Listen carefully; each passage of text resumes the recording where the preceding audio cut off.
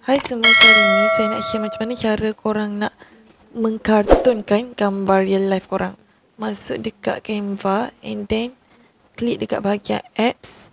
Dekat bahagian search apps ni kita type Cartoonify. Klik Cartoonify and then boleh tengok contoh dia. Yang ni gambar asal, bila dia Cartoonify kan dia jadi macam ni lah, style kan. So kita klik use in new design. And then pilihlah custom size, nak size apa.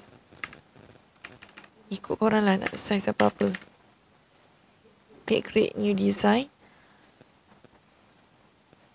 Okay, lepas tu kita pilih choose file. And then pilih gambar apa yang korang nak kartunkan tu, klik open. Okay, nampak? Dia akan kartunkan lah gambar yang korang dah pilih tu. Okay, boleh tengok. Yang ni yang asal, yang ni lepas dah kartunkan. Okay, kita try sekali lagi. Daripada dalam design ni pun kita boleh kartunkan gambar tu. Klik dekat bahagian apps. And then type Cartoonify. Klik Cartoonify. Klik choose file. And then pilih gambar yang korang nak kartunkan tu. Okay, dah siap.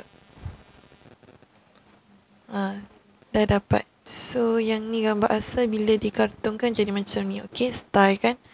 Jadi, kredit yang diberikan oleh Canva untuk guna apps Cartoonify ni ada 5. Kalau korang nak lebih kredit, nak tukar lebih banyak gambar kepada kartun, korang kena upgrade kepada Canva Pro. Link untuk subscribe ke Canva Pro boleh check out dekat description box.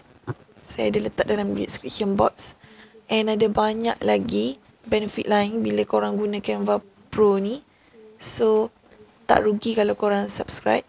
Saya ada share banyak lagi info lain berkaitan Canva. Boleh check out playlist Canva info dekat YouTube channel saya.